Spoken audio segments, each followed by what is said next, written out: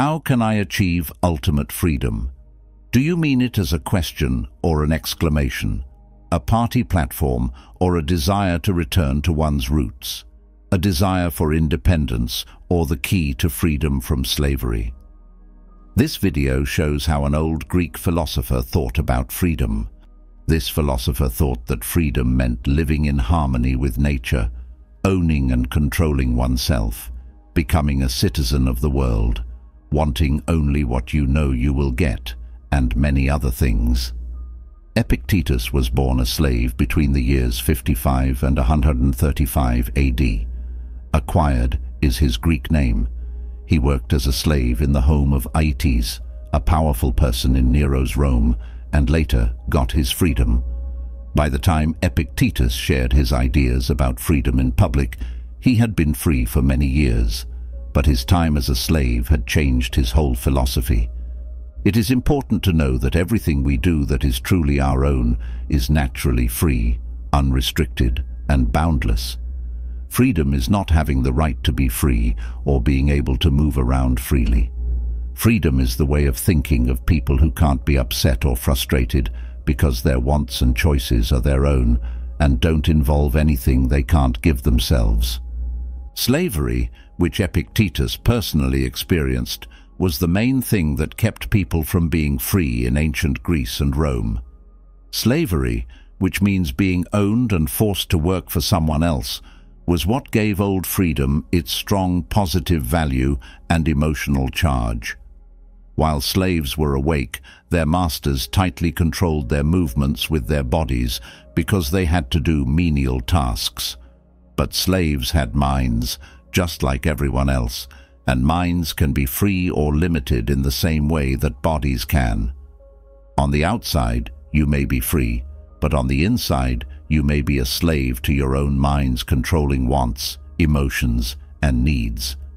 On the other hand, you might look like you're stuck or even physically bound, but be free from anger and discord inside.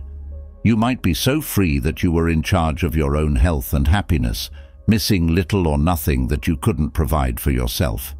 This is what the old Stoic philosopher Epictetus meant when he said that freedom was the most important thing in life. Epictetus opened a school for young men in the fashionable city of Nicopolis in northwestern Greece in the early years of the 2nd century AD. At that time, Nicopolis was a popular middle-class area. Arrian Lucius Flavianus was a smart young man who was one of his students.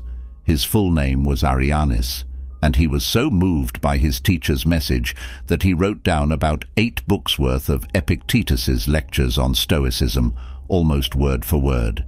He also wrote what we now call the Enchiridion, or handbook, which is a summary of those lectures.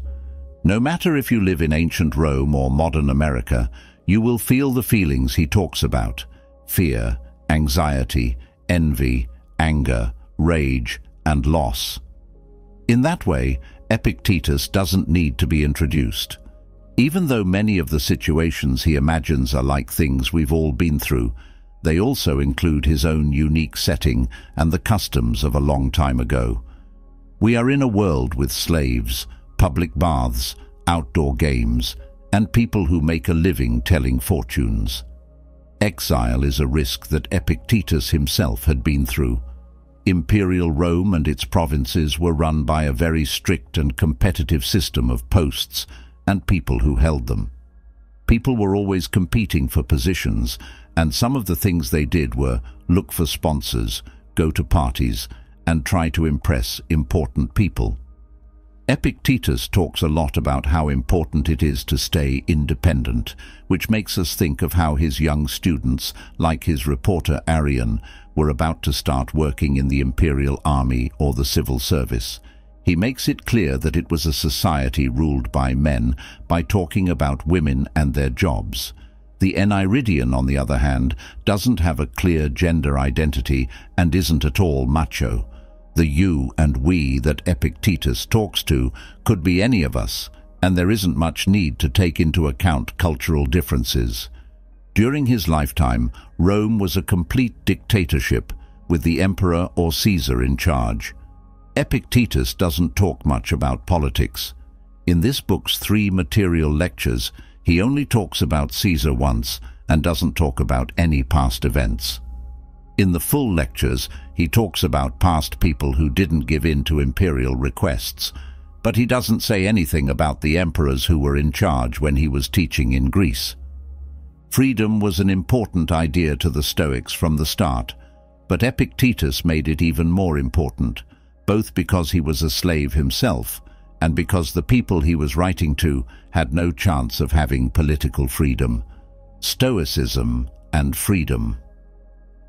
The Stoic school of thought began in Greece near the end of the 4th century BC.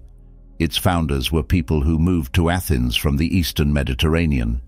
At that time, Athens was not a democracy like it was during Socrates' time, but a client state of the Kingdom of Macedonia. Philosophy in Athens changed when the city lost its political independence. Ethics became more focused on the individual. The other major Hellenistic school, Epicureanism and Stoicism, both didn't spend a lot of time thinking about politics like Plato and Aristotle had. The younger philosophers were not interested in politics or laws. They were more interested in their own health and how they could improve themselves. In the beginning of Stoic thought, freedom and slavery were seen more as moral and psychological issues than as social rank markers. This inward turn is clearly shown by this. Zeno, the founder of the Stoic school, said that only smart people can be free, while most people are not only stupid, but also slaves. When you first hear this claim, you might be shocked by how intellectually arrogant it is, and how little it cares about the situation of people who are actually slaves. But think about how Zeno's claim changes the way people are judged in a slave-based economy by challenging the usual divide between slavery and freedom.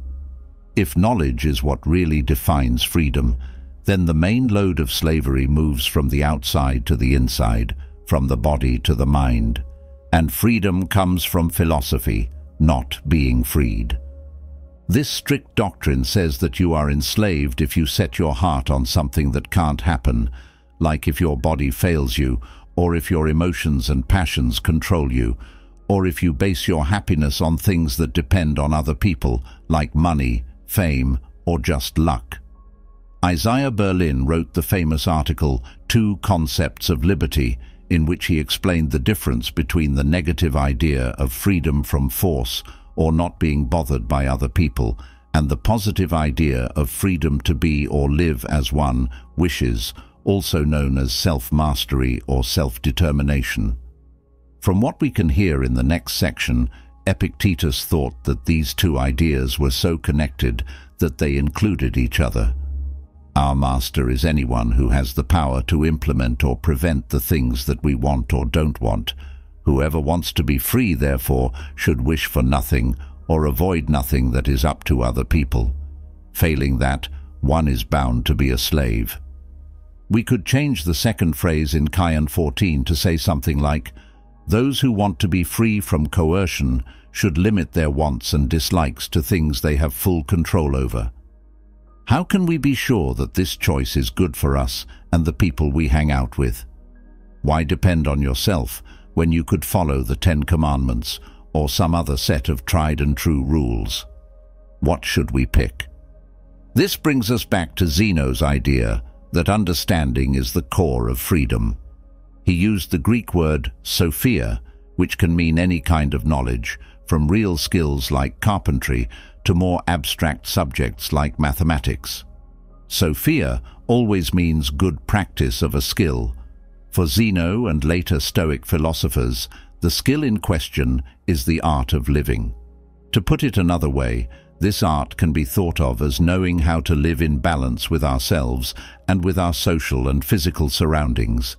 Getting or trying to get that knowledge is the job of reason, and according to Stoicism, reason is what sets people apart from animals. Epictetus, as a Stoic master, wrote the works of use that you will hear here that go into more detail about these ideas and how they can be used to guide everyday life. His events include a huge range of things, from the everyday things that happen in family and work life to difficult things like illness, poverty, and death. It's not clear to Epictetus what the difference is between morals and manners. Everything we are asked to do and think about in Kaian 33 is related to his main question: should I decide and start on this myself, or should I settle down and accept it without any feelings? The either-or question covers almost every case you can think of because it is based on things I can't change. If someone is rude to you, that's not something you can change, but you can choose how to react to it. Accidents happen, people you care about die, you don't get the job you applied for, and you get sick. None of these things were your fault or were your duty. In each case, though, you have another option. You can see the situation as a chance to use your own judgment and control, rather than seeing yourself as a victim of outside forces, as someone who has been wronged, or as someone who has just been unlucky. It might seem like get real, grow up, show what you are made of, let it go, and mind your own business are good short forms for Epicurus's message of freedom. You can find more or less exact translations of these phrases in some of this book's translated materials. The fact that people are familiar with them is due in large part to how ancient Stoicism has affected Western education and thought since Epicurus, Seneca, and Marcus Aurelius were first brought into European and American culture. Philosophers like these are the ones who made philosophy what it is today, a way of thinking that is peaceful, calm, or resigned in the face of trouble. These ways of thinking are out of style right now because they don't fit with the trend for being real, expecting others to do the same, showing how you feel, and being sure of yourself. Modern Stoics, on the other hand, have found that these ideas are still useful today, especially in our busy world of social media, sound bites, affirmation, anger, attention-seeking, and self-imposed worry. The words "get real" and other similar phrases that we use today have lost touch with their Stoic roots.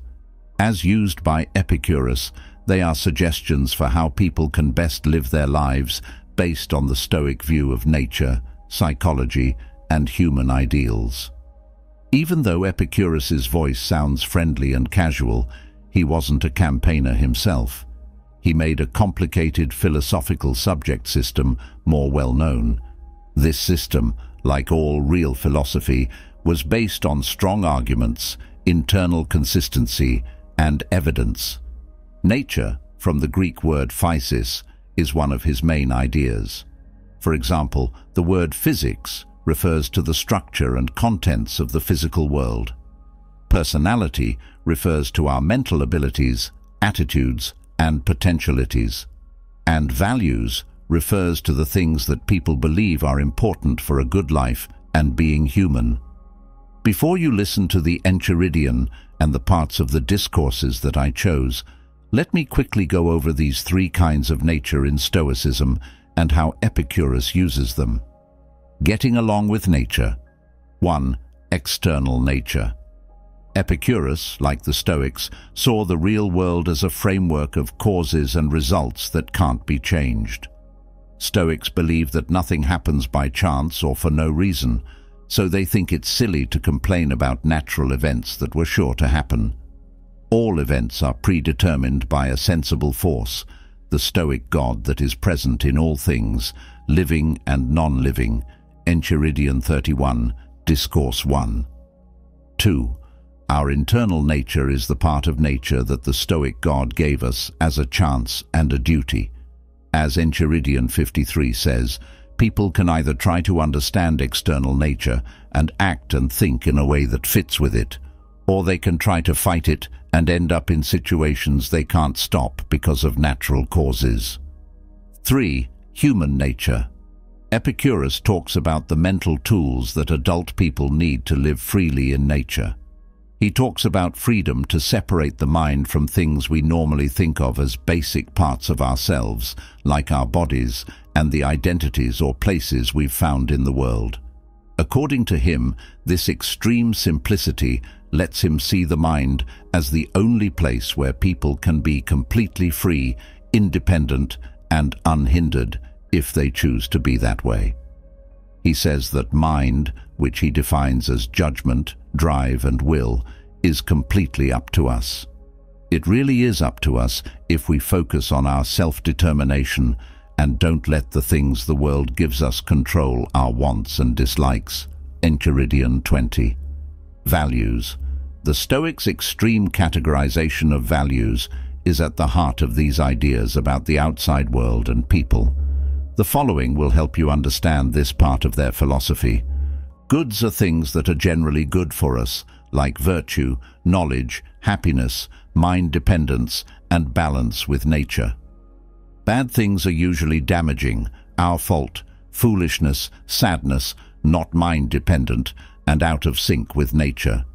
Indifference means that something is neither essentially good nor bad, and it's not up to us to change it. For example, poverty, wealth. The main idea behind this grouping of values is that what makes someone good or bad is their own thoughts, deeds, and character, not something that happens in nature or in the outside world. Enchiridion 6, 19 and 31. This doctrine says that what makes something good or bad is how it helps or hurts us when we choose to act and react in a certain way. The basic meanings of good and bad are still helpful and damaging, but in Stoic thought, the meanings of good, benefit, and bad, harm, are limited by the following standards. Things are only strictly good or bad if they are truly good or bad. For example, wisdom is always and only good for the wise person. Being good is an essential part of wisdom, just as being foolish is an essential part of folly. The rest of the things are neutral, which is what the Greek word adiaphora means. Enchiridion 32. This doctrine makes us think about these things. 1. Are common things like health and wealth always and essentially good for us? 2.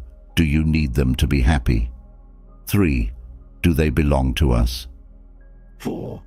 Do they rely on your mind? 5. Are they in line with our logical selves? For the Stoics, if the clear answers to all of these questions are bad, then we can't be sure of happiness if we make it depend on getting these things or staying away from the opposites of them. Also, when we let our happiness depend on outside factors, we give up our freedom and calmness and increase the chance of failing and being let down. When we limit goodness and benefit to the mind-dependent traits of virtue and knowledge, on the other hand, we can find happiness that fits with our logical nature and be good at dealing with things we can't change. The harsh language used to explain the Stoic doctrine may make people who are just learning about it think it is not useful or concerned with normal human goals. But there's a lot more to it than what I've said so far.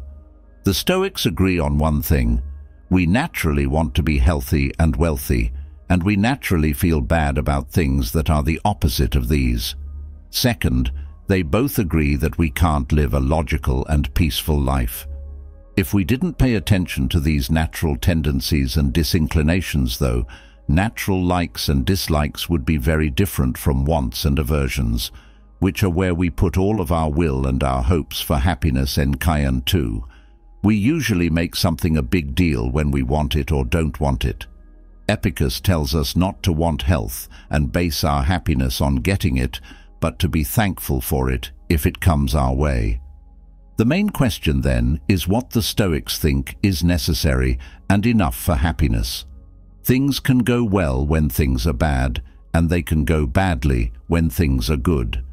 A happy life, from this point of view, means fulfilling your nature as a logical animal, which is your heritage and goal. Talk 8 and Talk N. What matters in that effort is not luck, getting things we naturally like, or staying away from things we naturally don't like. What matters is making reason our guiding principle in everything. Listeners must decide if and how much they agree with this grouping of values in Enchiridion 51, whether we are going through hard times or good times. The Stoics did a great job of making it clear that the value of things whose causes are not related to our goals or responsibilities was very different from the value of things whose benefits and harms are related to us. The clear difference between the two shows how important it is from an ethical point of view to understand the good and bad things that our actions and feelings directly cause. The ideas that outside events can be kept out of the way of our happiness and directly controlled by our will and wants, on the other hand, are clearly open to being questioned. It's only normal to think that happiness depends a lot on what's going on around them, right? Can the average, flawed person like most of us follow the Stoic way of life? Epicus may seem harsh and demanding, but as a teacher, his job was to show his students how to reach the Stoic goal and not be satisfied with just being normal. He knew that sticking to the set of ideals I had laid out would be the best advice he could get, even better than himself. He isn't trying to be a hero, but he is trying to get close to it by using it in everyday situations that bother people and make them less effective. You don't have to agree with Stoic determinism and divine theology in order to study his way of life.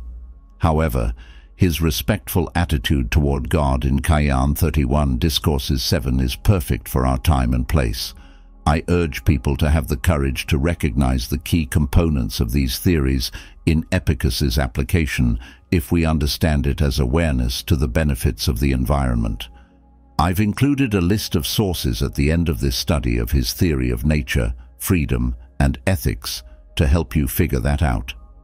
The Stoic view of what is good and bad puts them in line with philosophers who believe that a person's will and purpose, not the results of their deeds, should be used to judge their morality. When Epicus talks about this idea in the Enchiridion, however, it seems like the main goal is for the agent's own happiness and peace, not for other people. Being so focused on yourself seems to go against caring deeply about the wants of other people.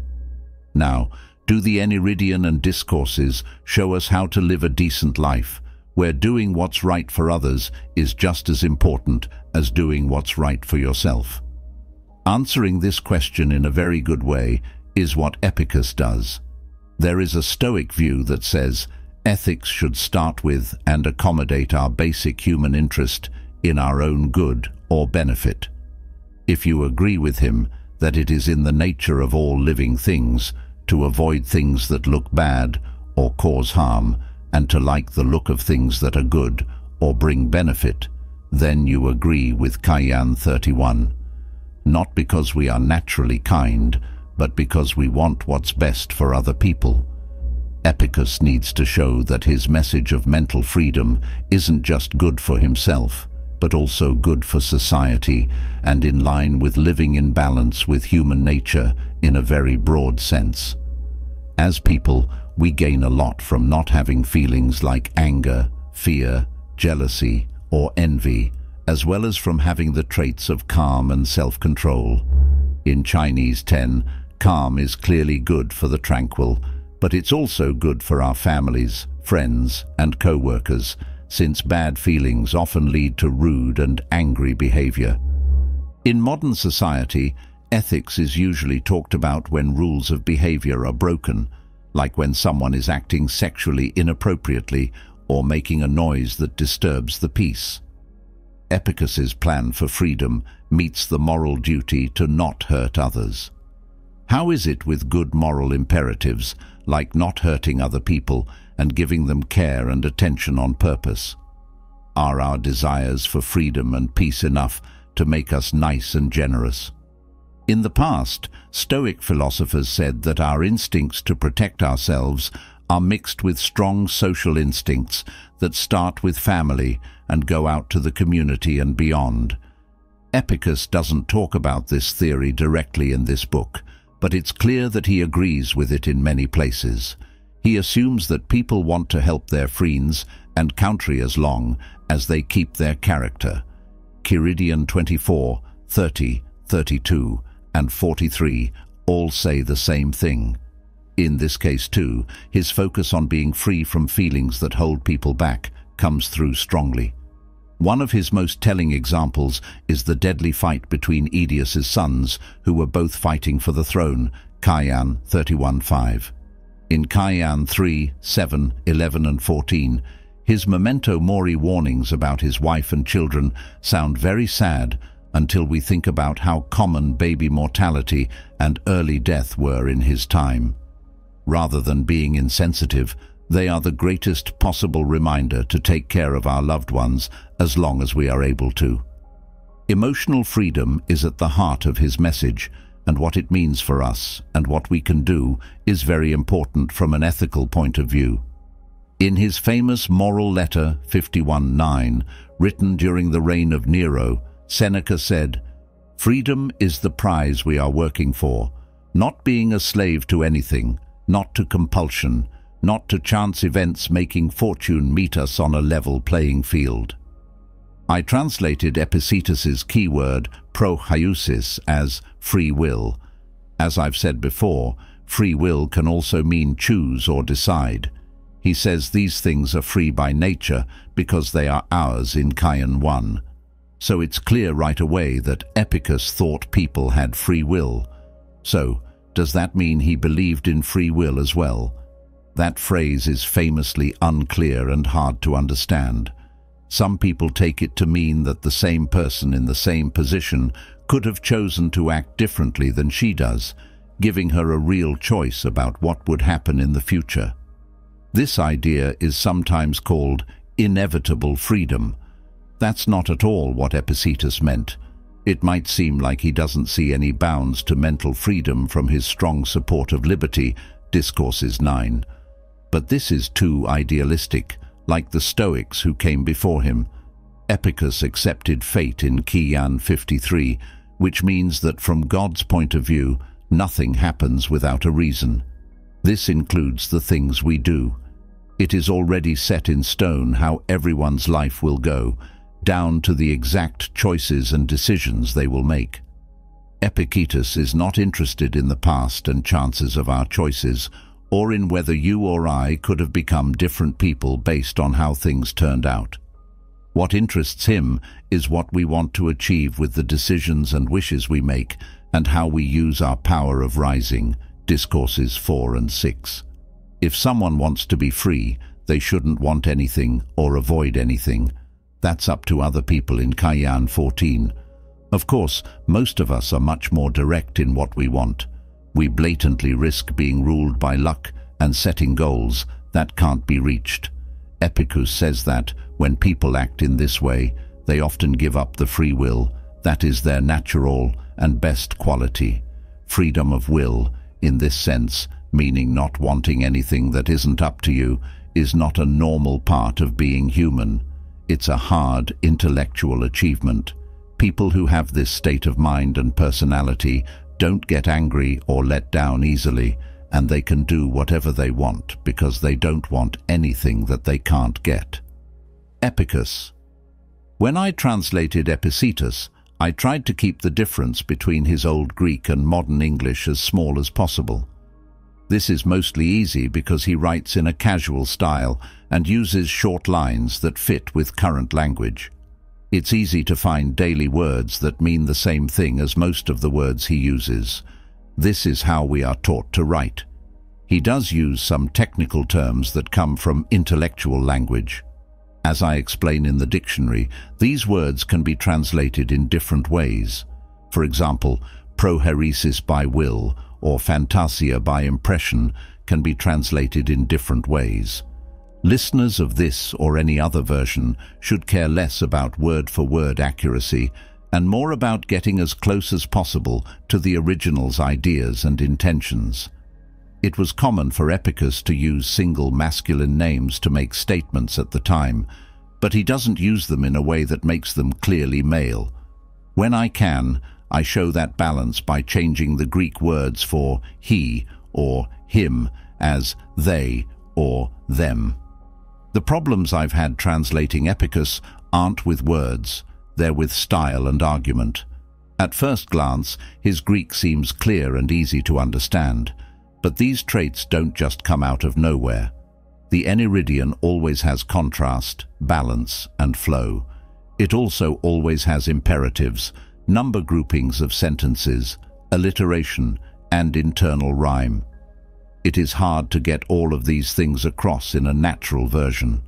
I want to get a hold of enough of them so that you can connect, not with my mind, but with Epicus' mind. I've learned a lot from looking at all the past versions. Everything about them is an accurate copy of the original. The numbers tell you when they were written, but the style isn't always the same, since being new for its own sake. Shouldn't an interpreter be good at this? Sometimes the words I choose are the same as those used by someone else, and I encourage people who read this book to do so. It's interesting to remember that Elizabeth Carter was the first person to translate all of Epictetus into English. Before William Oldfather's Lope translation from 1925 to 1928, her work was the standard. Robin Hard's Everyman version, 1995, is based on it. The great Arian, whose works we owe a lot to Epictetus, says that the enchiridion is a collection of Epictetus's talks that are the most relevant and important to philosophy at the time, as well as the ones that move people the most. Simplicius, a Platonist scholar and Aristotle critic, wrote this information about the book in the 6th century AD. He used it out of time as an introduction to Platonism in his commentary. During the height of medieval monasticism, the enchiridion was changed to meet the needs of Christians. At least 59 Greek texts show how famous the work was in its early years. Enchiridion is not a book title that Arian came up with. Kai in Greek means hand, so enchiridion literally means a little thing to hold in the hand. Someone from the Epicurean school of thought had used the word to talk about a useful group of topics. When Arian chose the word enchiridion for his collection of Epictetus, he probably meant something like handbook or manual, but I like to use the Greek word in its original form. A hand knife or sword is what enchiridion means. Arian may have wanted to make that implication about the work's role as a defense or shield. It fits with his advice at the beginning and end of the text to keep Epictetus's word on hand, which is a clear reference to Erasmus. In 1501, Erasmus put out a Latin book called Enchiridion Milites Christiani, which means a Christian soldier's manual. The enchiridion is divided into 53 parts. Some are very short, 37, 41, and 50 words, while others are longer, 23, 24, and 29 words are writings, and 33 words are a long list of do's and don'ts. Each part stands on its own, but the collection as a whole has a clear organization. The first sentence, which lists the things that are up to us and not up to us, clearly introduces and explains. The whole ends with item 53, which has a wise quote. Around the middle, in section 22, Epictetus changes the subject from general tips on how to find freedom and peace to specific advice for people who want to become philosophers. He doesn't call these places Stoic, most likely because he isn't interested in schools. Instead, he wants to follow the way of life that any philosopher worth the name should follow, a way of life that is hard and strict, but also humble and understated. But some of these later parts, 36, 42, 45, 49, and 52, refer to specific Stoic ideas and words, which I explain in the dictionary. This book has parts of Epictetus's talks that you can read. In these, he often writes in a conversational way. Part 24 of the enchiridion is written that way, and Part 29 pretty much copies Discourses chapter 3.115 word for word. But in general, the enchiridion is stronger and less open to debate than the Discourses. Remember that. You need to do that, etc. Still, when the parts are listened to in order, a unified philosophy of life becomes clear. This philosophy is based on the first ideas about the freedom that the Stoic view of nature offers. I tell people to look for the hidden reasons Epictetus uses all the time by using conditional sentences like, if you want this, then that will happen, etc. In contrast to many other old Greek books, Epictetus's work has not been seriously tainted or mistranslated. In most ways, my version of the Enchiridion is the same as Old Father's Greek text from the Loeb Classical Library edition 1925-1928, which was based on Schenkel's edition from 1916. The text from Old Father is used here with approval from Harvard University Press. The edition of Boa, 1999, is sometimes what I do. Every time I translate a word or line from the discourses, I use the exact same text from the Loeb Classical Library. 1. There are things in the world that we can change and things that we can't. In short, our judgment, drive, desire, and dislike are all things that we do on our own. No, our bodies and property, our identities, and our legal places are not up to us. In short, we are not responsible for anything that is not our own doing. Also, things that are up to us are naturally free, unrestricted, and unhindered. Things that aren't up to us, on the other hand, are weak, subservient, restricted, and not ours. Remember this. Then you will be angry, hurt, and troubled if you think that things that are usually obedient are free and things that aren't ours are ours. You will also blame gods and people, but if you believe that you only own what is rightfully yours and not what isn't, which you don't, then no one will ever try to stop you or put pressure on you, and you won't find fault with or blame anyone for anything. You will do everything willingly. Nobody will hurt you, so you won't have an enemy. Bad things won't happen to you. So remember that if you want to reach such big goals, you need to be pretty driven. Some things you have to skip totally, and others you have to put off for now. But if you want both at the same time, the things that are rightfully yours plus fame and money, you probably won't get even the money because you want the fame and money too. You also won't get the things that are rightfully yours, which are the only ways to be free and happy right now. Then make it a habit to tell every bad thought or feeling, "You're just a look and in no way the real thing." Then look at it and test it against these rules you have. First, does it have to do with things we can control or things we can't? Then, if it comes up with something that's not our job, be ready to say, "Not my business." Second, remember that desire means getting what you want, and aversion means avoiding what you don't want. Not getting what we want makes us unhappy, while meeting what we don't want makes us sad. That is, you will not experience any of the things you don't want if you limit your dislike to the things that are out of your control. But you will be unhappy if you don't like being sick, dying, or being poor. So, turn our dislike away from things that aren't our responsibility and toward things that are our responsibility, that are against nature. On the other hand, give up all desire for now. If not, you will be stuck with bad luck if you want any of the things that aren't up to us. But you won't be able to get any of the things that are up to us, which is fine to want. Focus on inspiration and disinclination, and use these traits lightly, cautiously, and without putting too much effort into them.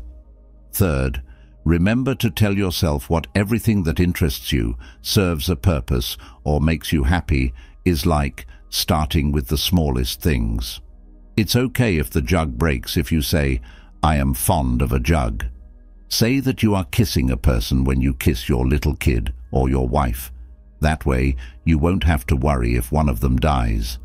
In the fourth step, whenever you are about to do something, remind yourself of what it is. When you go outside to take a bath, think about the rude people who splash you, push you, talk over you, or steal your things at a baths. Say to yourself before you start the activity, "I want to bathe, and I also want to keep my will in harmony with nature." Do this before every activity. You can then say, "Well, this wasn't the only thing I wanted. I also wanted to keep my will in harmony with nature. I shall not do that if I get angry about what is happening." 5. People are bothered by how they feel about things, not the things themselves. The idea of death is not scary.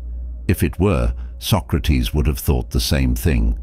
But what's really scary is the thought that death is scary. Therefore, whenever we are angry, upset, or hurt, let us never blame anyone but ourselves, that is, our own thoughts.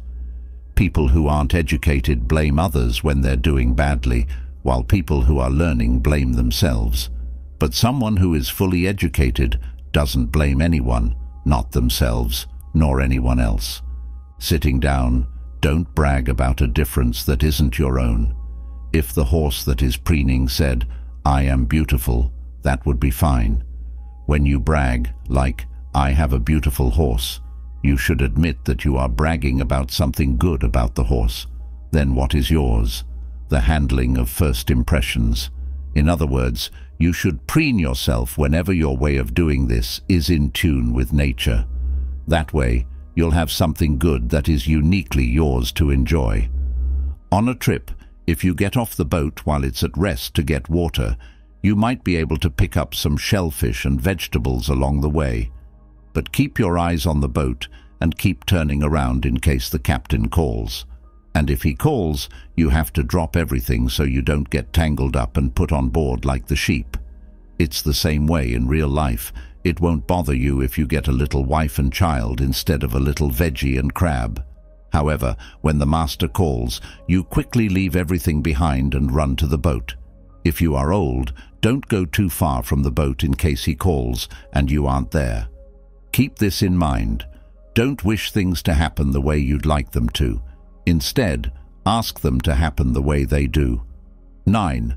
Being sick can slow down the body, but not the will, unless the will wants to be slowed down.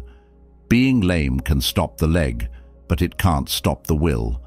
If you keep telling yourself this, you'll find that something else is getting in the way, not you. 10. No matter what, remember to look inside yourself and ask what tools you have to deal with these issues. Self-control is the right power to use when you see a good-looking person. If you're in pain, you'll learn to endure it.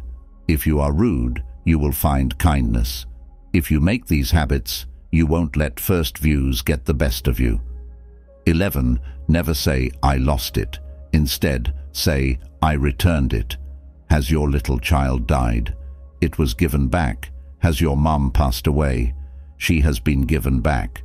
Someone stole my land, you say. No, that was also returned, but the person who did it was bad. While you were worried about the person, the giver used to ask for their money back. As long as these things are given to you, treat them like they are not yours, like how visitors treat their place to stay. 12. If you want to move forward, don't believe this kind of thinking. If I don't take care of my business, I won't have any money. Or, if I don't punish my slave, he won't do anything good. It is better to die hungry while being calm and sure of yourself than to live worryingly when there is plenty. Also, it's better for your slave to be bad than for you to be sad. Let's start with small things, like oil getting spilled or wine being stolen. Next, tell yourself, this is the price I pay for not getting upset. This is the price for peace. Nothing is free. When you call on your slave, remind yourself that he can choose not to answer, or, if he does, he can choose not to do any of the things he wants. Anyway, he's not important enough for your peace of mind to count on. Feel free to look stupid and dumb on the outside if you want to make progress. You don't need to look like an expert, even if some people think you are one. It's hard, but trust yourself. You can keep your own will in balance with nature and protect outer things at the same time, but if you care about one, you will forget about the other. You're crazy if you think that your kids, wife and friends will always be safe. You want things to be your responsibility when they are not, and you want things to be yours when they are not. If you want your slave to never make a mistake, you are just as stupid, because you want weakness to be something other than a flaw. But if you don't want to be let down by your wants, this is something you can do. Then work on this power you do have. Anyone who has the power to make things happen or stop them from happening is our master. That means that if you want to be free, you shouldn't want or avoid anything that other people can do. If not, you will have to be a slave. Remember that you should always act like you're at a fancy dinner. When something comes up to you, put out your hand and politely take a piece. Don't try to stop it. It goes on. It hasn't come yet. Don't let your hunger get the best of you. Wait until the amount gets to you. You will one day be able to eat with the gods if you treat your kids, your wife, your family, your job, and your money this way. Don't even take things that are put in front of you. Just walk right by them. Then you will not only eat with the gods, but also follow their rules. That's why Diogenes, Heracles, and other people like them were called holy and earned to be called that. Be careful not to think that someone is in terrible physical or emotional trouble when you see them grieving over the death of a child or the loss of property. Instead, think this. What is crushing these people is not the event itself, because for some people it's not, but their thoughts about it. Don't be afraid to show your sympathy and maybe even join in with their groans, but be careful not to moan yourself. Remember that you are a character in a play that is exactly how the director wants it to be. It's short if that's what he wants, or long if that's what he wants. For example, if he wants you to play a poor, make sure you do it well. If he wants you to play a king, an official, or a private person, you should also do a great job with the part you were given. The part, on the other hand, is chosen by someone else. When the raven croaks a worrisome sound, don't let it affect you. Instead, be clear-headed and tell yourself, this isn't a warning to me. It only affects my weak body, my small estate, my chicken reputation, my children, or my wife. But for me, any estimate is good if I want it to be, because I stand to gain from the result, no matter what it is. You can always win if you only enter contests where you have the chance to win. Watch out not to assume that someone is happy just because they are admired, powerful, or respected in some other way when they are in a position of honor in front of you. Because there is no room for envy or jealousy if what makes us good is things that are up to us. You will not want to be a praetor, a senator, or a governor. You will want to be free. We can only do this if we hate the things that aren't our responsibility. Remember that the people who are rude or violent are not what hurts you. It's how you think they hurt you. So the next time someone irritates you, remember that it's your own bad reasoning that's making you angry. First, try not to let the idea get the best of you. You will be able to better control yourself after you take a break and give yourself time. Keep death, exile, and anything else that looks bad in front of your eyes every day. After that, you won't think mean things or care too much about anything. People will laugh at and make fun of you if you're interested in philosophy at first. They will say things like, "What do you know? Now he's back as a philosopher. Where did he get the look of being so smart?" Don't look that way then. Instead, hold on to your ideas of what is best as someone God chose to be in this position. Remember that the people who used to make fun of you will now respect you if you hold on to those beliefs. On the other hand, if you break them, you will be laughed at again. If you ever feel like you need support from other people to get along with them, you know you've gone astray. This means you should be happy just being a philosopher.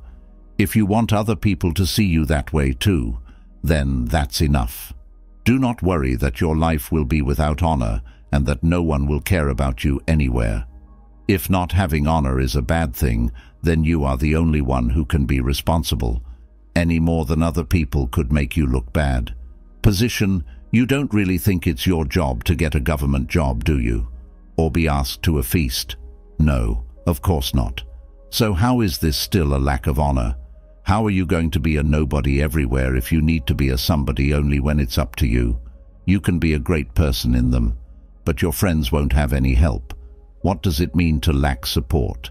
They will not get any money from you, and you will not become Roman citizens. Who told you that these things are somebody else's business and not ours? Who can give someone something they don't have? Someone tells you to get money, so we can also have it.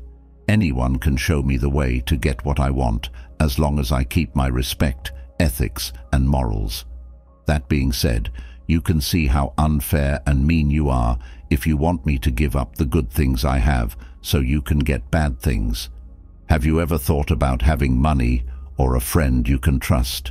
You should help me keep this character and not ask me to do things that will make it go away.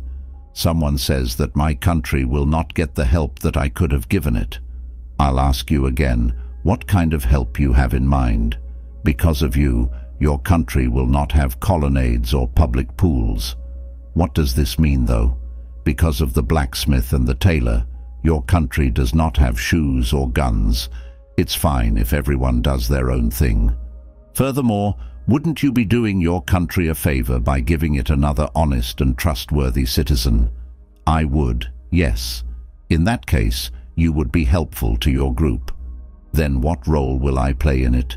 Neither one is better than the other, as long as you stay honest and trustworthy. But what good are you if you lose this character because you want to help your country and become dishonest and unreliable? The person who was put in front of you at a dinner, in line at the front desk, or when you were called in as a counselor, should make you happy if they are good. Don't be mad that you didn't get them if they are bad, though. Remember that you can't expect to get the same amount of things that aren't our responsibility if you don't do what other people have done. You can't have the same amount of respect from someone as someone who hangs out at their door, walks around with them, or rubs their back. To get these things for free, you should pay for them. If you don't, you're being greedy and stupid. What does lettuce cost? Maybe an OB. Don't think you have less than someone who pays an OB and gets the lettuces. You have the extra OB while he has the lettuces. When we look at these cases, it's the same. One person didn't ask you to their dinner party because you didn't pay for the food. He sells it to get notice and to show off. Then, if you think it's worth it, pay the price that it's listed at. You are greedy and stupid if you want to get it without paying for it. Are you not having anything for dinner? Yes, you do. You don't have to deal with the crowd outside his door or flatter the man you didn't want to impress. We can learn about nature's meaning from things that everyone agrees on. If someone else's slave breaks their master's drinking cup, everyone is ready to say, "It was just an accident." When your own cup breaks, remember that you should be the same way you were when it happened to someone else's cup. Now use this rule for more important things. People often say, "That's just life," when someone else's child or wife dies. But when a family member dies, people immediately say, "Alas, poor me." We should remember how we feel when this happens to someone else.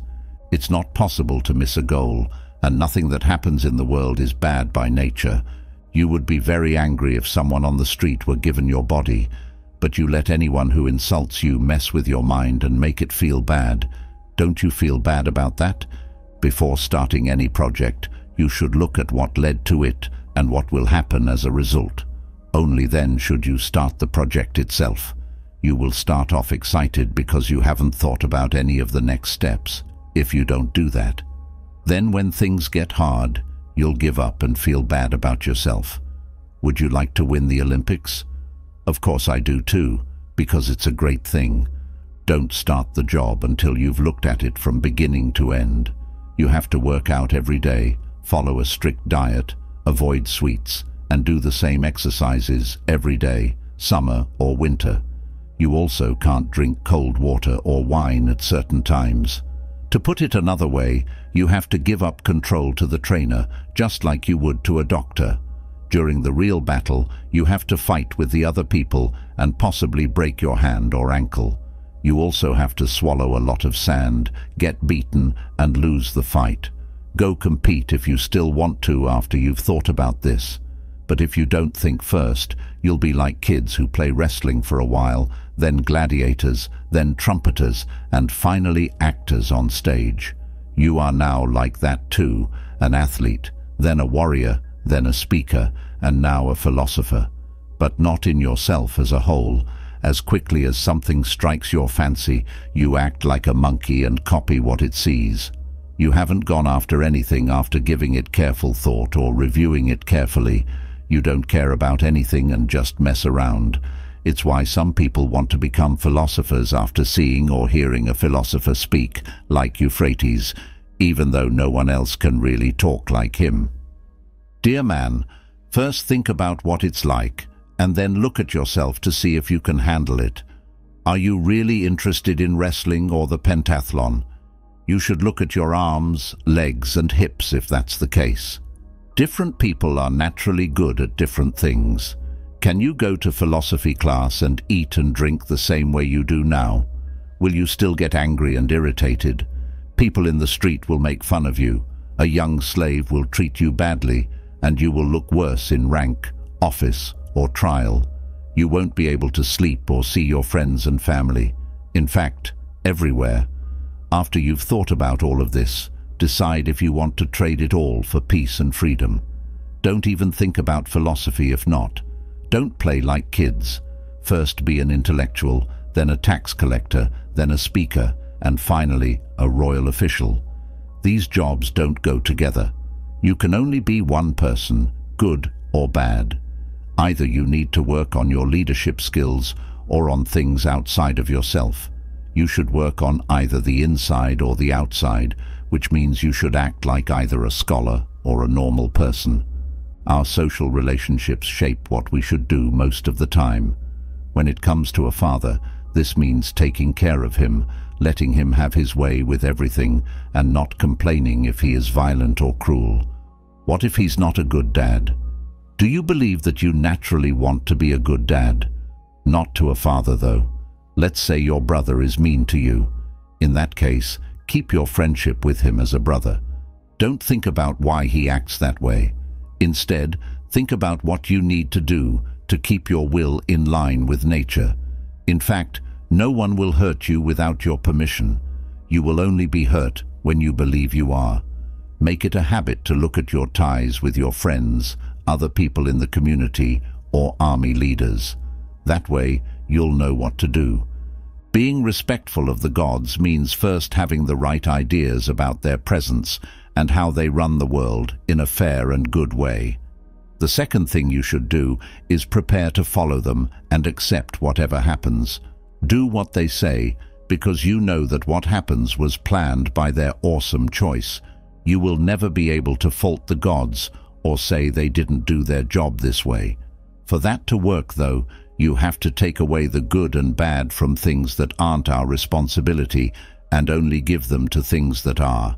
If you think any of those other things are good or bad when you don't get what you want or run into something you don't want, you will have to blame the gods and hate them for it.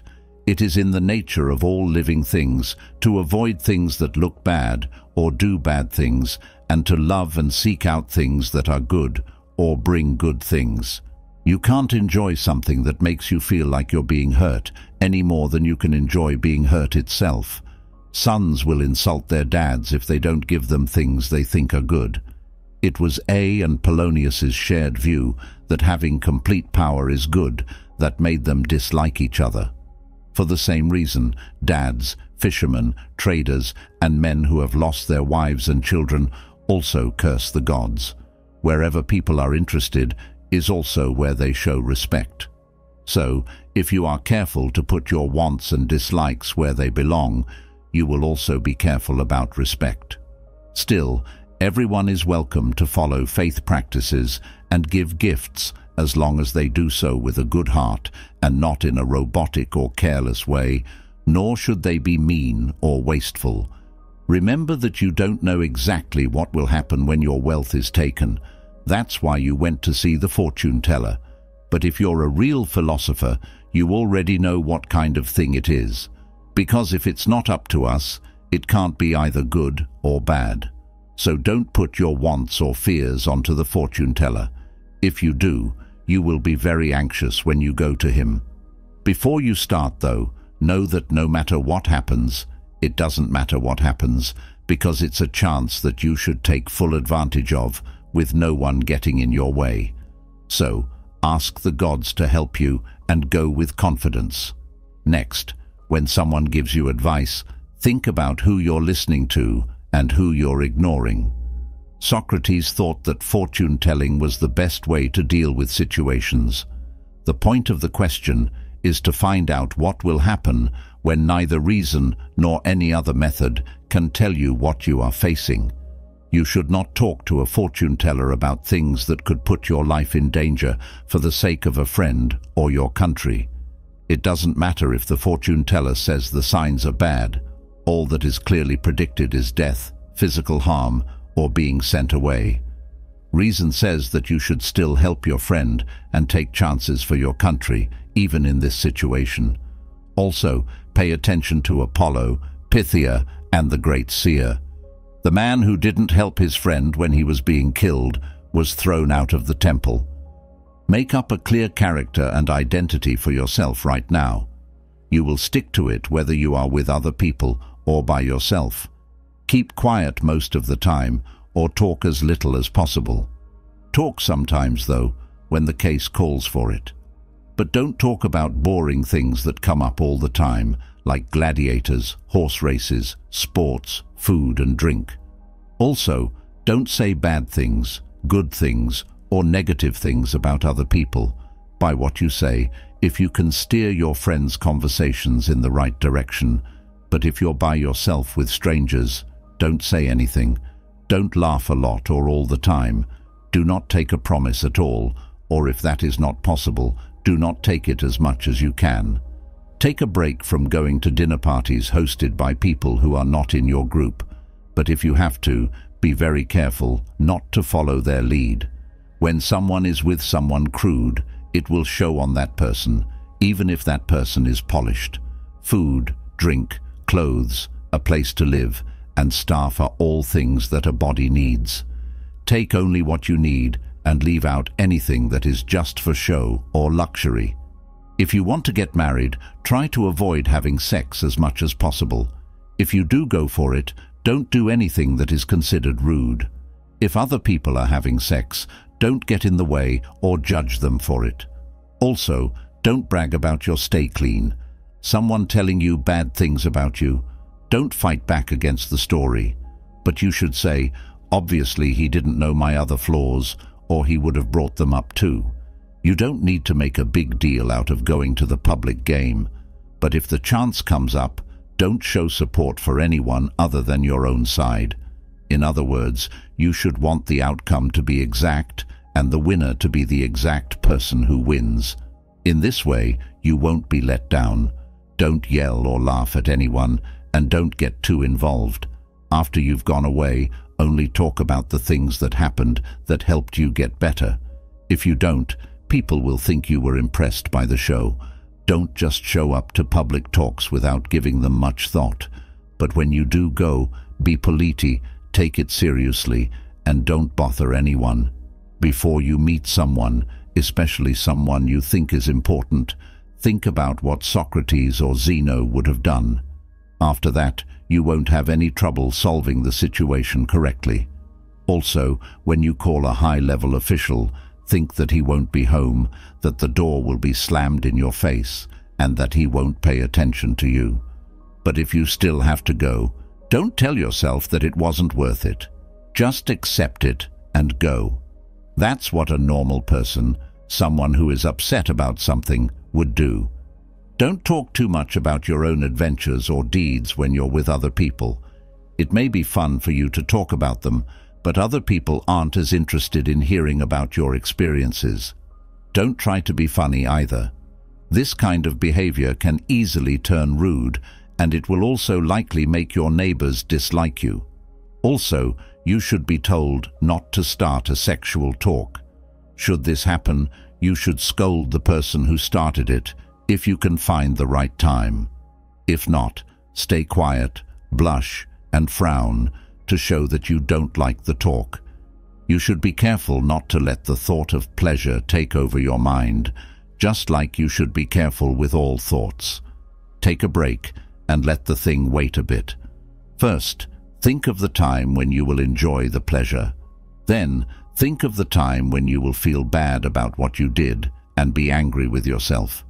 Now compare them to how happy and satisfied you will be if you don't do it. But if you think now is a good time to start the affair, make sure you're not getting too caught up in its sweetness, charm, and allure. Picture how much better it feels to know that you've won this battle. If you think something should be done, don't try to hide the fact that you just did it. If what you're going to do is bad, don't do it at all, even if most people don't agree with you. But if it's right, why worry about people who criticize it wrong? The statements, "it is day" and "it is night," can be put together to make a proper disjunctive sentence. Either it is day or it is night. In contrast, saying both it is day and it is night is not an acceptable sentence. In the same way, at a dinner party, picking the bigger share might be better for your body, but less good for keeping up the social vibes that the event calls for. Not only should you think about what the food is good for you, but you should also think about how to show your friend respect.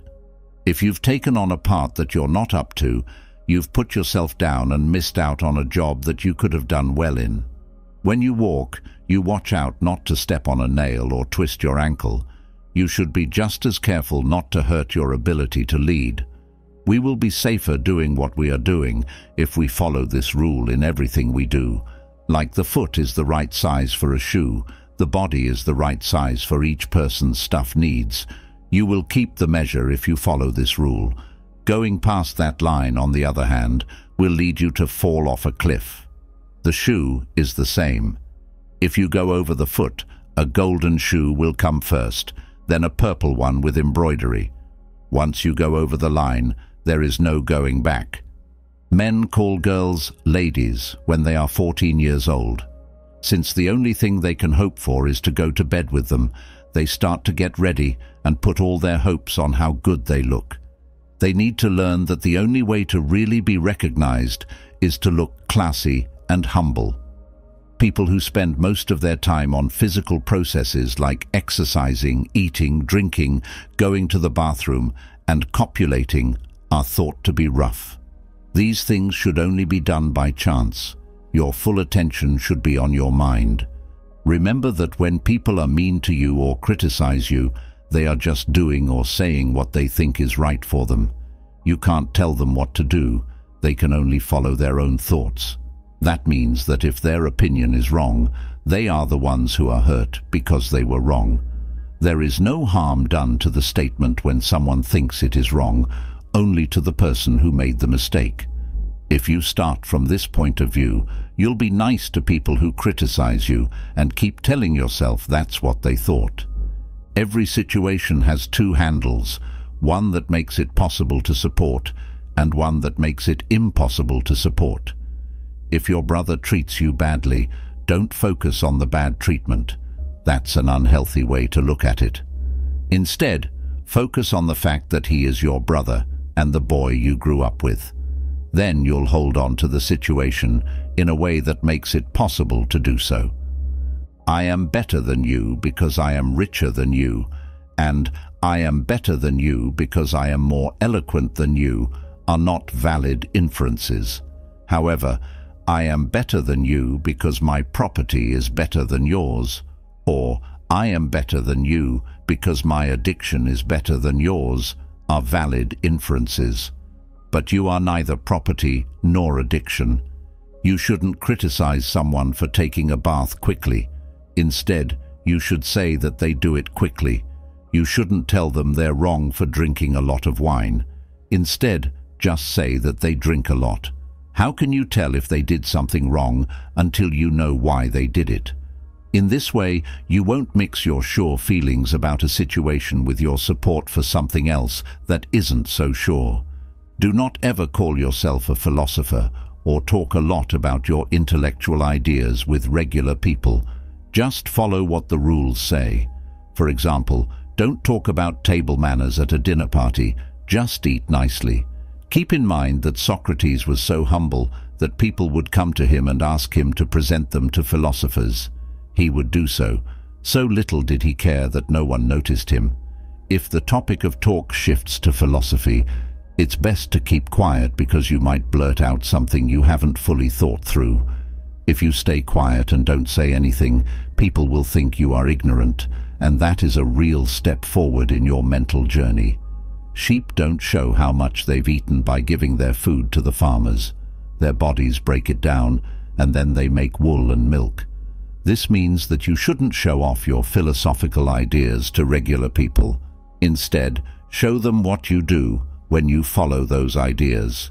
Don't act fancy about your cheap lifestyle once your body is used to it. Also, don't always say that you only drink water. And if you ever want to do stamina training, don't do it for other people to see. Do it for yourself. Be careful not to be seen outside hugging statues. You can drink cold water and spit it out without telling anyone if you are really thirsty.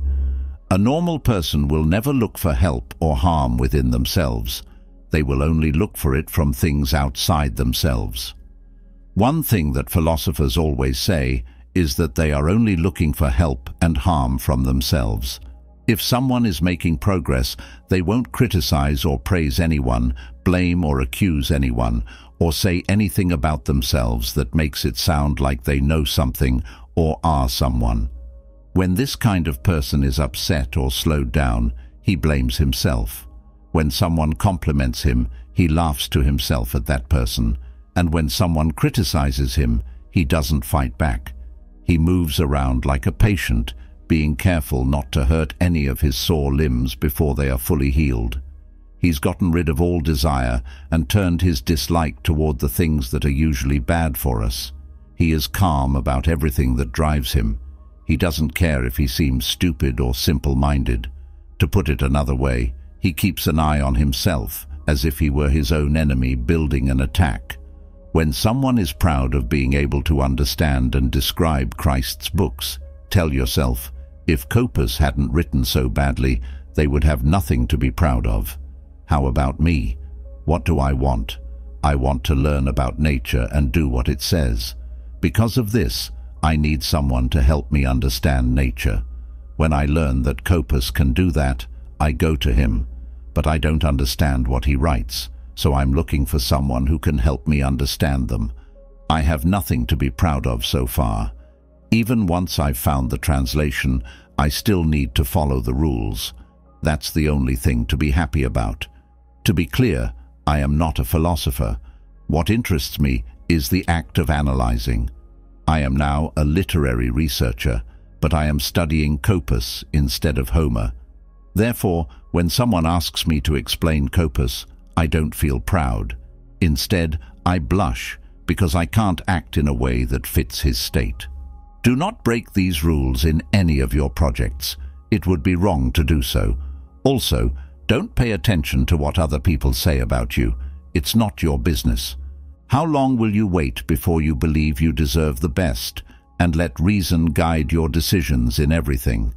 You were given the ideals you should support, and you have done so. So, what kind of teacher are you still looking for so you can fix yourself in front of him? No longer a boy, you are now a full-grown man. And if you're careless and lazy right now and always putting things off until tomorrow or the next, you won't realize that you're not making any progress and will just live your life like everyone else until you die. Think of yourself as good enough to live as an adult making progress right now, and make your idea of what's best the rule you never break. And no matter what happens, whether it's good or bad, famous or not, remember that right now is the battle, the Olympics, and you can't put it off any longer. One day and one action can make or break your progress. This is how Socrates improved himself. He focused on nothing but reason in everything he did. Even though you're not Socrates yet, you should live like you want to be one. The first and most important part of philosophy is putting the ideas into practice, like not lying. It's in the second area that they talk about their reasons, like why people should not lie. Third, there is the area that checks and studies the proofs. For example, it looks into what makes this a proof. what a proof is, and what validity, contradiction, truth, and untruth are. This means that the third area is needed because of the second, and the second is needed because of the first. That being said, the first one is the most important and where we should stay. Not only do we not do the opposite, but we spend all of our time and energy on the third area and totally ignore the first one. This makes us lie, even though we know we shouldn't and are ready to show proof. At all times, you should have the following quotes in your hold. "Lead me, O Zeus, and you, O Destiny, wherever you have ordained for me, I will follow unflinching. But if, grown bad, I should refuse, I will follow nonetheless. Whosoever complies nobly with necessity, we count as wise and knowing things divine. Well, Crito, if my death is pleasing to the gods, so let it be. Anytus and Meletus, Socrates' Athenian prosecutors can kill me, but they cannot harm me." From the Discourses. This part of the work is a version of 9 passages from 3 of Epictetus's 4 greater books of discourses. There are almost 100 things in these books, ranging in length from about 20 pages of a modern book to less than 1 page. The longest piece, from which I took sections 3 and 4, is just called On Freedom. This title was used by Arrian, or a later editor, and it's a good one. In both the talks and the Enchiridion, the theme of freedom comes up over and over again. I gave each of these pieces a title to show how Epictetus dealt with his favorite theme in more than one way. There were 2 main reasons I chose this passage. First, to add to the Enchiridion with more philosophical ideas, and second, to give readers an idea of Epictetus's dialogue style. The talks are necessary to fully enjoy Epictetus, but Arrian did just as well, taking the useful information from them to make the Enchiridion, which is a small classic. It's portable, and if you're like me, the powerful message will make you think, feel energized, and even feel better. It is important to learn to want everything as it happens. Someone who is getting educated should ask themselves, how can I follow the gods in everything? What can I do to be happy with the holy administration? How can I get free? You are free as long as nothing happens that goes against your will, and no one can stop you. What does it mean? Do you mean to say that freedom is crazy? Of course not. Being free and going crazy don't go together. But I want all of my dreams to come true, no matter how crazy that sounds. You're really upset. You're going crazy. Do you not understand that freedom is a great thing? Being so wishy-washy that you want all of your whims to come true is the exact opposite of fine and is completely unacceptable. Think about how we would do it with the numbers. Would I like to write the name die however I want? No, I've been told how to write it correctly. What does it sound like in music? The same. This is usually the case when some kind of skill or knowledge is involved. Otherwise, there would be no point in learning anything if information were changed to fit everyone's needs. So, is this the only place where I can be wishy-washy when it comes to freedom, the best and most important thing? Not at all, because learning to want things to happen the way they do is exactly what schooling is all about. How do they take place? In the way that the person who put them together put them together. In order for the world to be in balance, he set up summer and winter, plenty and death, virtue and vice, and all other opposites. In addition, he gave each of us a body, body parts, land, and other people. After being aware of this system, we should go on to education, not to change the circumstances, because we can't, and it wouldn't be better if we could, but so that we can keep our minds in tune with what is happening. So, tell me, is it possible to get away from people? How is that possible? But is it possible to change them just by being around them? Who gives us that choice?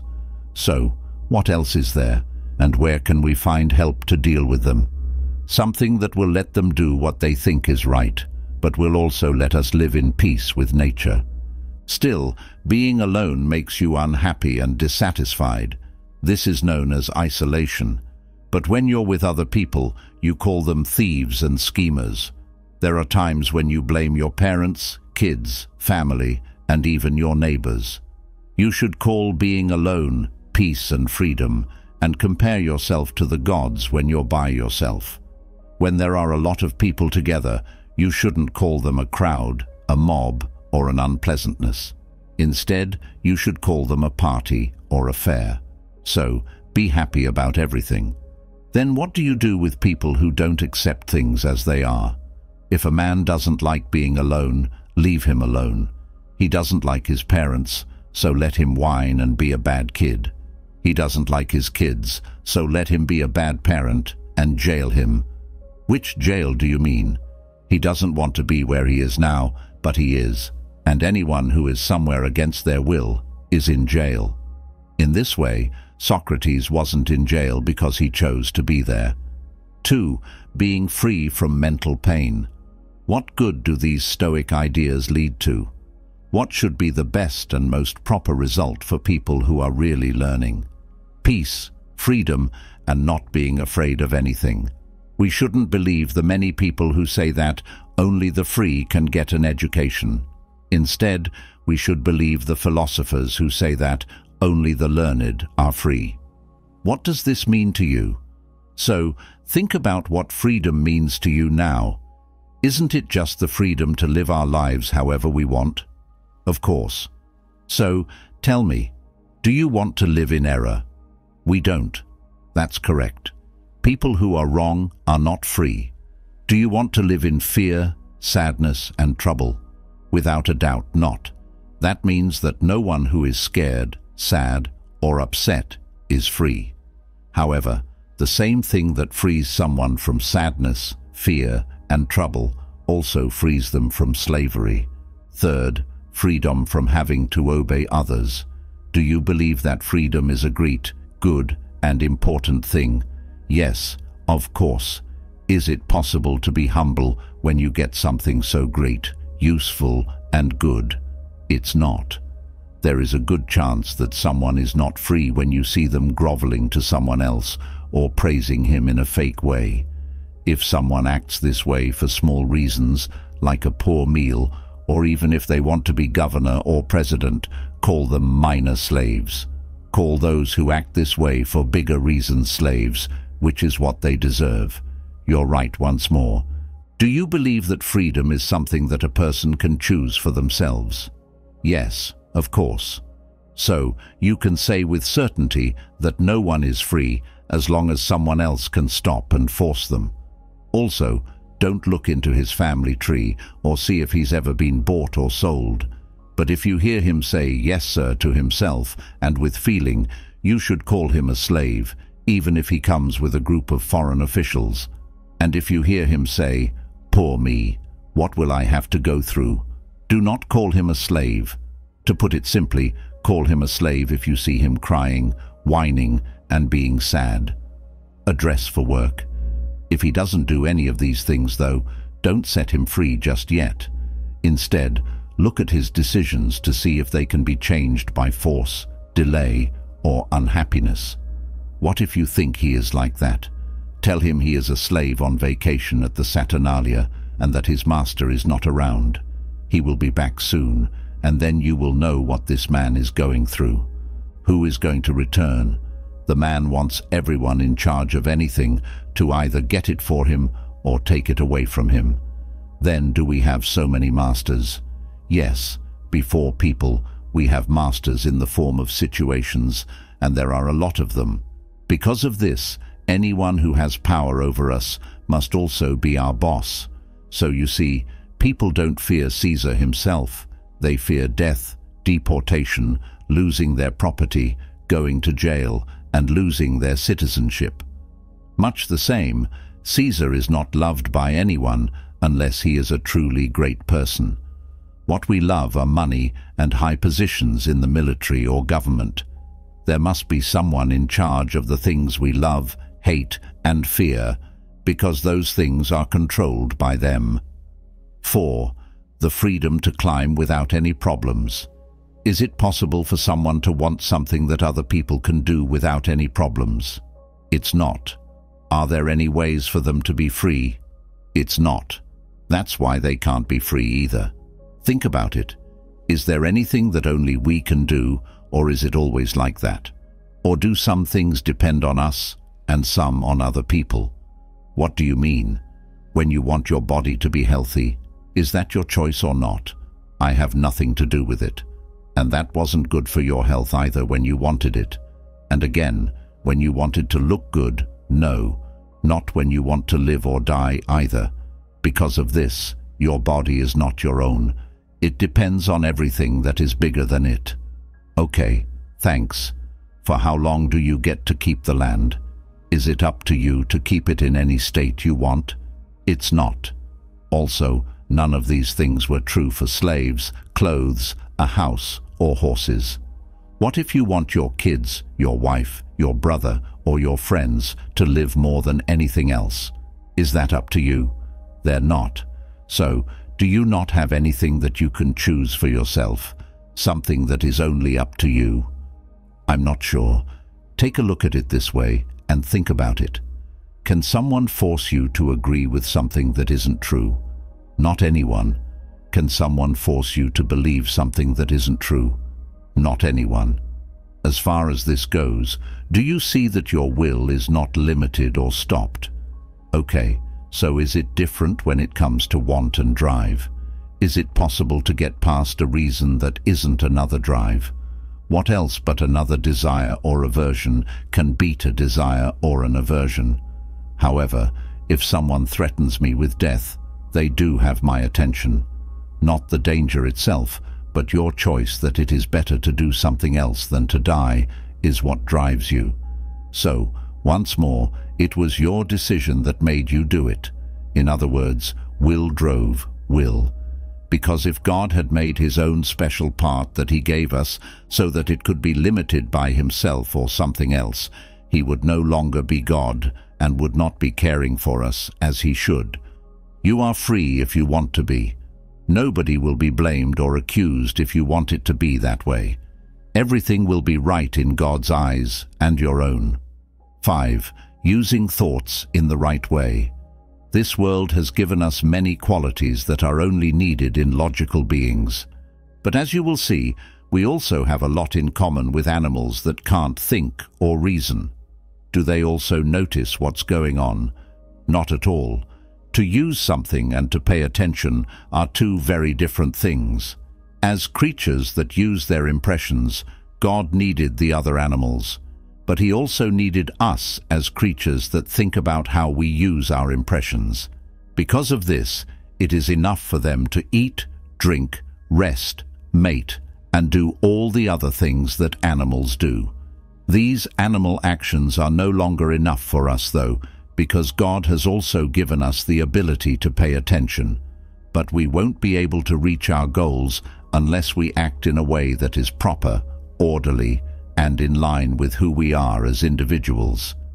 Beings with different makeups also have different goals and roles. People whose constitution is meant to be used alone only need to use that constitution. People who can pay attention, on the other hand, will never reach their goals if they don't know how to use this skill properly. How does that then happen? God made all the other animals so that people could eat them, use them in farms, make cheese, or do something similar. Why do they need to be able to pay attention to and tell the difference between feelings in order to do these things? God, on the other hand, made people to study him and his works, and not just study them, they were also meant to explain them. Because of this, it is wrong for us to start and end where animals do, since animals are not logical. They should start where we do, but nature should stop where we do. What nature left us with was the ability to study and pay attention to things and live in peace with itself. So, make sure you don't die before you've learned these things. 8. Freedom and the way people are. No one else in the world can pay attention to the divine rule because they were all left behind. Animals that are able to think and reason can, however, come to the conclusion that they are a part of the world, albeit a certain kind of part, and that it is okay for the parts to give way to the whole. Also, because they are good, smart, and free by nature, they know that they live in a world where some things can go as planned and are up to them, while other things can get in the way and are up to other people. This type of thing is part of the will, while the second type of thing is outside of it and can get in the way. Therefore, if rational animals only focus on the first type of good and interest, the things that they can control and do themselves, they will be free, happy, safe, spiritual, respectful, thankful to God for everything, and never blame others or find fault with what happened. If, on the other hand, they connect their good and interests with things that are outside of their will, they will be stifled and irritated, and they will have to listen to those who control the things they admire and fear. They are also almost certainly disrespectful because they believe that God is angry with them, and unfair because they always want more for themselves. They aren't likely to have self-respect or kindness. What's stopping you from living a free and easy life, being calm about everything that could happen and putting up with what has already happened? Would you like me to be poor? As long as a good actress plays the part, you will learn what it means to be poor. Do you want me to be president? Go for it. Would you like me to leave the office? Also, bring that on. Do you want me to go through pain? Also, bring them on. And being sent away. I will be okay no matter where I go, because I was okay here because of my beliefs, which I will take with me. They are mine, and no one can take them away. They are the only things I own that I can't lose, and are enough for me no matter where I am or what I do. But now is the time for you to die. What does it mean to say to die? Do not turn it into a sad business. Tell it like it is. It is now time for the stuff that makes you up to go back to where it came from. What's so bad about that? What kind of things is the world going to lose? What is going to happen that no one has ever heard of? Is this why the tyrant scares us? Is this why the god's swords look so long and sharp? Let other people handle that. I've looked into everything and found that no one has power over me. I am free because of God. I know what He wants me to do. No longer can anyone make me their slave. The person who frees me and the judges who rule me are the right ones. 9. Freedom and honor. You should think about the powers you have and then say, "Bring on now, O Zeus, whatever you like, because you have given me the tools and resources to set myself apart through the things that happen." You don't blame the gods. Instead, you sit there shaking with fear of what might happen and crying, wailing, and groaning over what is happening, because the weakness you show is nothing but religious folly. However, God has not only given us these powers so that we can handle everything that happens without being embarrassed or crushed by it. He has also given them to us freely, like a good king or a true father. He made them all up for us, not even giving Himself the power to stop or slow them down. Given that these powers are free and yours alone, why not use them and be aware of the gifts you have gotten and the person who gave them to you? So instead of sitting there crying and grumbling,